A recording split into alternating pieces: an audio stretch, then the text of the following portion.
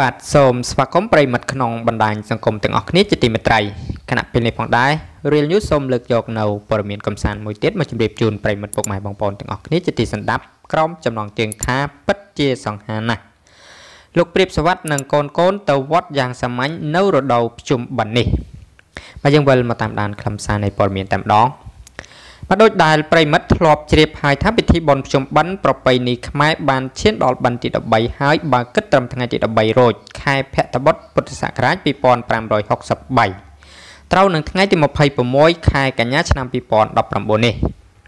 ពុទ្ធសាសនិកជនខ្មែរបានជួបជុំបងប្អូនឪពុកម្ដាយរួចហើយធ្វើចង្ហាន់ទៅវត្តប្រគេនព្រះសង្ឃដើម្បីឧទ្ទិសកុសលដល់បុព្វការីជនដែលបានចែកឋានទៅ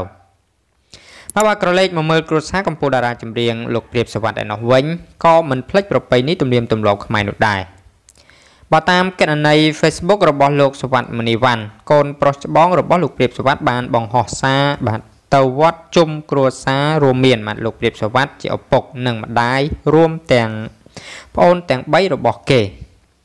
បាទគឺសវត្ថមនីនេះនិងសវត្ថសិរីវុឌ្ឍហើយក៏មានវត្តមានរបស់លោកយាយម្នាក់ដែរបាទអ្វីដែលធ្វើឲ្យមហាជនមានការចាប់អារម្មណ៍នោះគឺឪពុកកូនបាទព្រាបសវត្ថមើលទៅក្មេងៗដូចគ្នា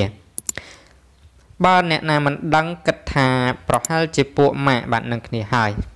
គ្រួសារលោកព្រាបសវត្ថនាពេលបច្ចុប្បន្នកំពុងអង្រួនពិភពសិល្បៈខ្មែរយ៉ាងសម្បើម